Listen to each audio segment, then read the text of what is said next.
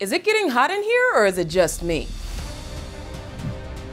What up and welcome to CBR News. My name is Cree Michelle, aka Brown Sugar Outlaw. The Sandman co-creator Neil Gaiman explains why Gwendoline Christie is playing Lucifer in Netflix's live-action adaptation rather than Tom Ellis. Just use the parallel dimension loophole, it's the perfect excuse. Responding to a question on Twitter, the beloved author stated that despite Ellis's character being inspired by the Lucifer in Sandman, he's so far away from the source material by the end of Lucifer that it's easier for everyone to go back to the version in the comics.